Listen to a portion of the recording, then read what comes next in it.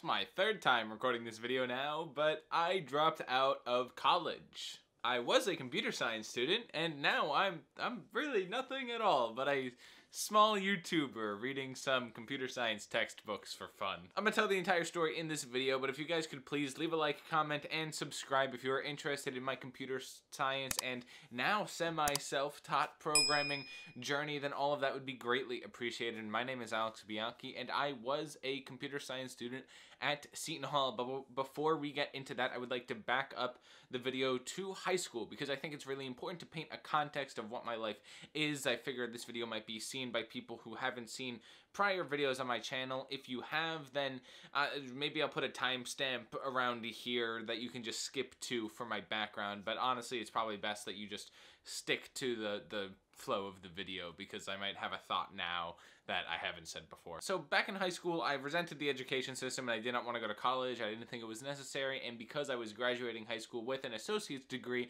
I already had done a fair amount of college and I wasn't quite a fan.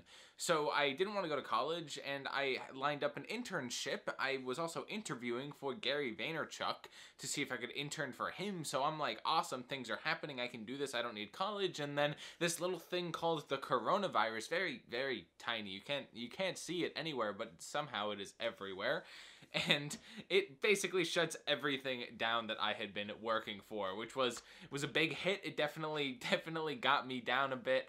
But I figured at that point, well, college might be the best bet for me right now. I kind of felt really stuck, and there was this really easy path ahead of me with college. I'm lucky enough, privileged enough to have my parents paying for it, so I didn't really see anything I could lose. That being said, during the entire college application process, I don't want to say I was half-assing it, because I definitely put effort and I care into the colleges that I were selecting, but it wasn't the thing that I was thinking about the same way that it is for other kids when they're applying to colleges. So I wind up at Seton Hall, which is a private institution, which wound up being a mistake, and I go for business economics, which is honestly the defaultiest of all default options at college. When I had all the options for places that I could go, I was between computer science and economics, and I got into a better business school than I did a computer science school, so I went that route. And it took me about T-minus 3 weeks in the semester to realize that I wanted nothing to do with majoring in business. And I don't want to pile on business majors here. I know they get a lot of flack. It's kind of a meme to hate, but it was not the path for me. And at the same time, I'm taking this programming class. I wind up teaching myself most of the programming that we would learn for the entire semester in the first few weeks.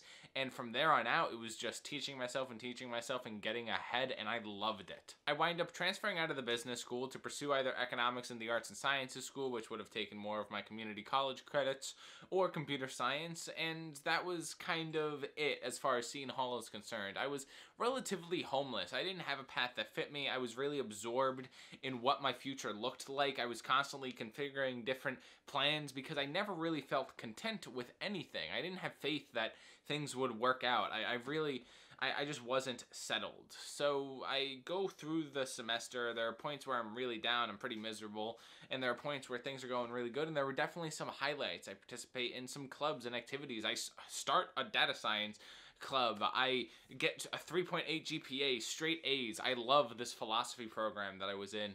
So it definitely was not all bad, and for the most part I loved Seton Hall, and if I were to major in philosophy or economics I would certainly stay there, but in the end of the day I'm not, and I fell in love with computer science. The way that I did that was when the winter came, I said, okay, I'm going to dedicate myself to studying computer science for the next couple of months. We had an extended winter break because of coronavirus and they got rid of spring break.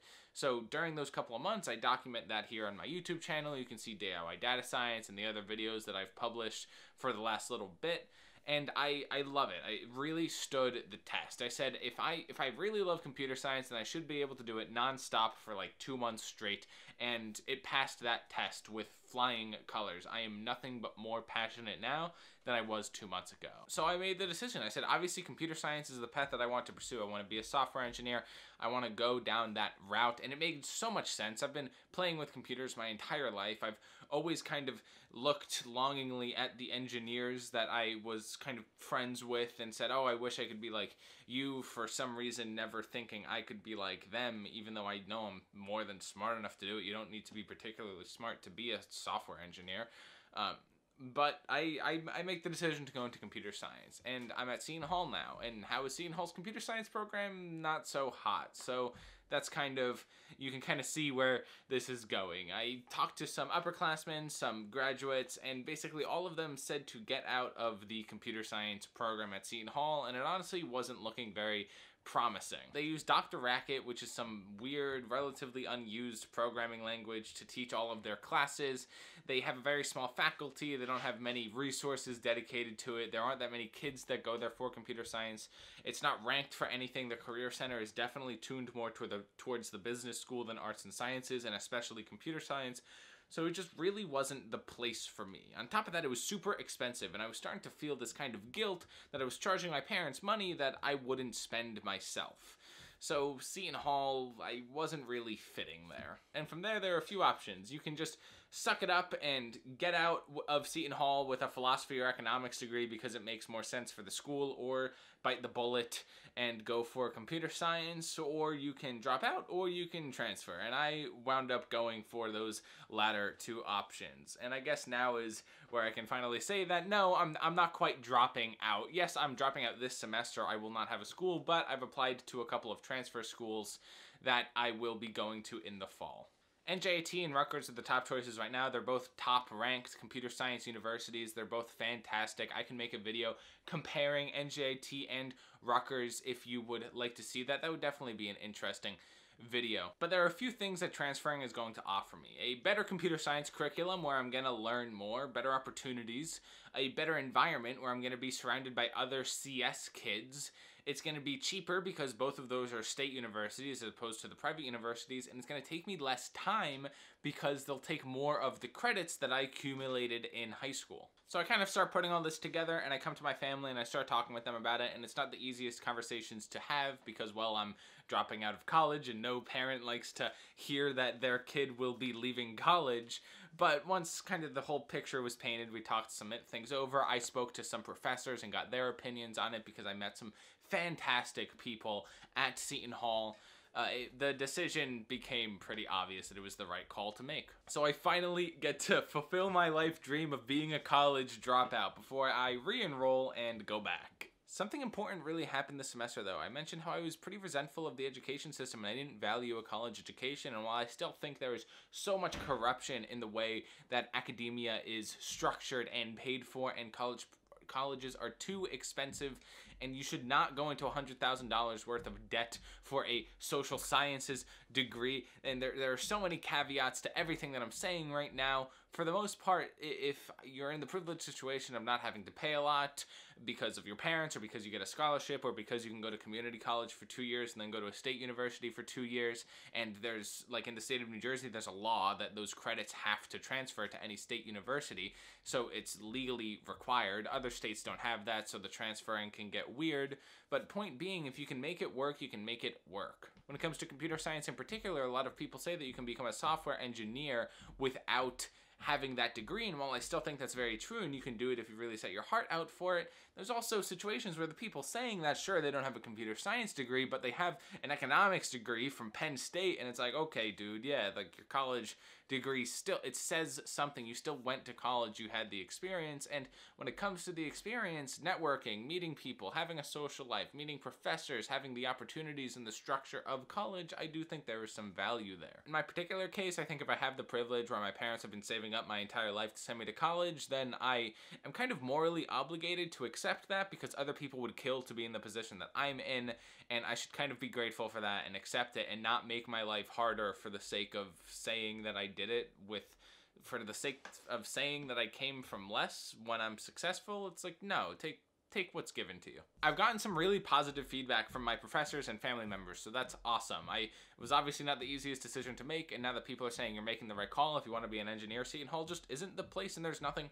wrong with that. And while I will miss the leadership program and the honors program and the philosophy classes that I was going to take, I know that this is the right path for me. I can best describe me going to Seton Hall as me just like wandering in a direction that kind of made sense, but I wasn't particularly going anywhere. With these Rutgers or NJIT with computer science, I am passionate, I am determined, I am looking forward to my future, and that's something that couldn't be said 6 months ago when I was going into Seton Hall. And now this semester, what is the plan? Well, I'm going to be teaching myself data structures and algorithms and completing as many computer science projects as possible. Hopefully to get an internship this summer, next summer, in the fall, whenever. And really just load up that resume with projects, because for those of you watching, I figured some of my family might watch this, so computer science and software engineering internships really value a project, multiple projects on your resume that kind of just show that you have the programming chops, because in college and university they teach you a lot of theory to programming but not necessarily a lot of practical skills. And the theory is valuable, but when you're hiring an intern, the theory isn't going to have them actually programming and producing things that are valuable to the company. And the data structures and algorithms, that's basically the way that interviews are conducted in the software engineering space. It's like having a really hard logic problem that's particularly kind of catered to the way that computers work, and you have to program a solution to it. So a data structure is kind of the format that you might solve that problem with, and the algorithm is the way that you kind of interact with that data structure and make the format solve the problem. I hope that explained, I hope I explained that correctly to a non-computer science person.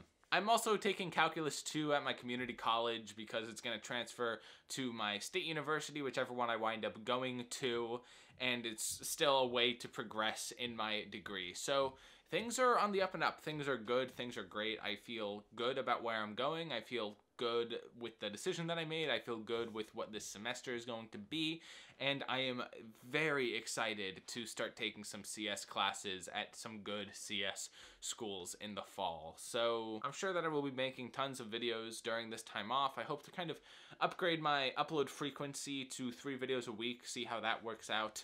I'm going to be going to jiu-jitsu a little bit less too. But that's going to be it for this video, guys. Please be sure to leave a like, comment, and subscribe if you think I made the right decision, and if you want to see the rest of my programming journey. My name is Bianchi, and I hope you enjoyed the video. Peace.